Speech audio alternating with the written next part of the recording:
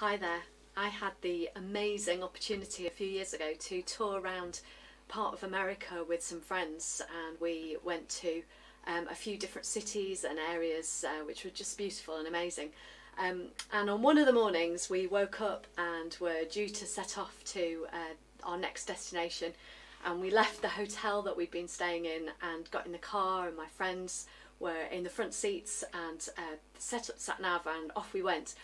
And about half an hour after setting off, we glimpsed the hotel that we'd stayed in the night before, and we were really confused, and my friend fiddled with the sat nav and we set off again, and about half an hour later again we saw the same hotel, and there was a bit of an argument breaking out in the front and tempers were getting fraught when one of my friends suddenly realised that the sat nav had reverted to the destination of the day before.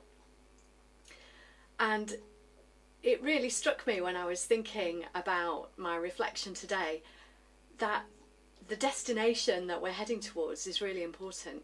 And it feels at the moment that having a sense of purpose about what we're doing and being intentional is more important than ever, because so much of life feels out of control. And in those areas where we can take some control and some responsibility, it feels really important to do that. So I wanted to think just very briefly about some things that I've found helpful in having a sense of purpose and keeping that purpose and that purposefulness when things are tough. The first thing that I found useful is the idea of beginning with the end in mind. And that's not my phrase, it comes from somebody called Stephen Covey, who's written a lot about management and about vision and goals and those sorts of things.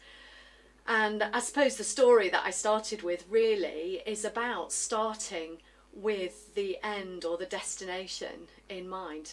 We need to know where we're going in order to get there.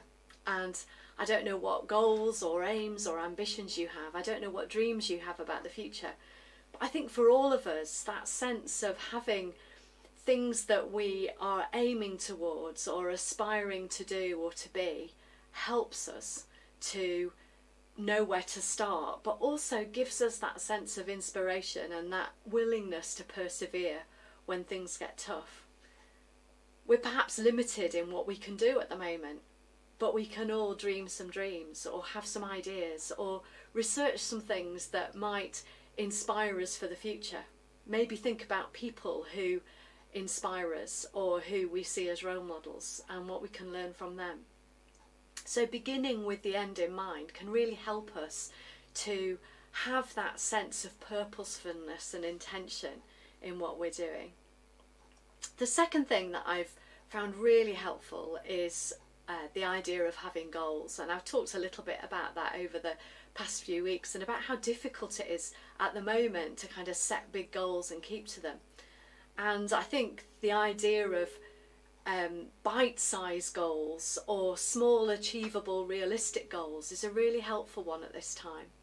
So it might be that we feel we're lacking in energy, or it may be actually we feel really inspired at the moment, but we can all set some goals or targets. My friend, one of my friends talks about little wins, the idea of doing some small things that help you really feel like you've achieved something.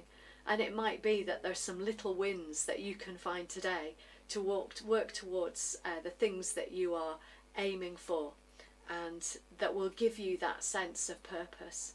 I really feel that goals release energy and help us when we're feeling a bit discouraged or we're finding it hard. I think lists are our friends when it comes to that sort of thing. It helps us to be inspired to persevere and keep going. The third thing that I've found really helpful is starting where we are. That might sound obvious. In some ways we haven't got a choice. We are all starting from where we find ourselves. But I think we can use quite a lot of energy wishing we were somewhere else, wishing we were someone else, wishing that we had the gifts and skills and abilities that others have, or even the determination, the self-control or the self-discipline that others have. But we're all different, we're all unique. And I think a real key for me in achieving goals has been finding either the first small step or the next small step towards where I'm aiming for. It's great having dreams, it's really important to have aspirations, but if we never take those next small steps, then we're never going to reach them. The Apostle Paul, who wrote quite a lot of the New Testament, lots of letters to young churches, talks about the idea of life as an athlete, and used the image or picture of an athlete as a way of thinking about how we approach life. And I think that can be really helpful when it comes to having a sense of purpose. Athletes begin with the end in mind. They have a sense of where they want to be, what they want to achieve.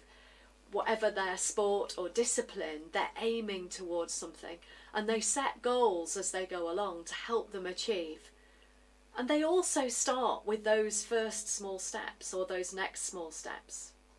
It may be that you see yourself as an athlete in life. It may be that that image doesn't resonate with you at all.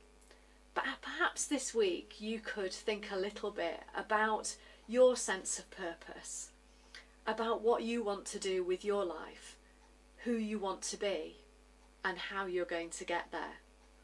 Begin with the end in mind. Set some goals and think about that next small step.